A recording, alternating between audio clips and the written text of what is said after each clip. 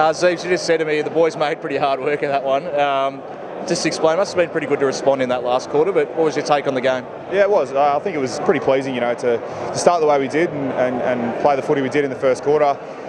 Conversely, pretty disappointing in the second and third quarter to have the game sort of brought back pretty even, and we're probably beaten around the contest a little bit. So I think it's a good sign of character when your team responds in the last quarter and gets the job done when it counts, which was great. And full credit to Carlton, they were outstanding and probably played better footy than us for 2 and a bit quarters. So it was pleasing to get the result.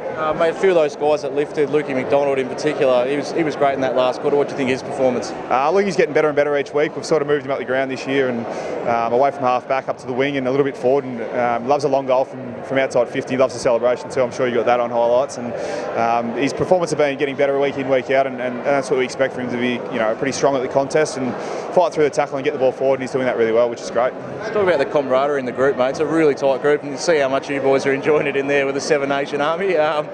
You must be loving it as a group. Yeah, it's awesome. Obviously, I said before in an interview that 2017, how even the competition is. There's no easy games these days, so we made it a real focus to enjoy our wins when we get them this year. And starting Zip and 5 was hard work early, and it was great to have the young guys' morale up and about and to keep that going. I think it's a really crucial part of where we want to go as a footy club, which is great.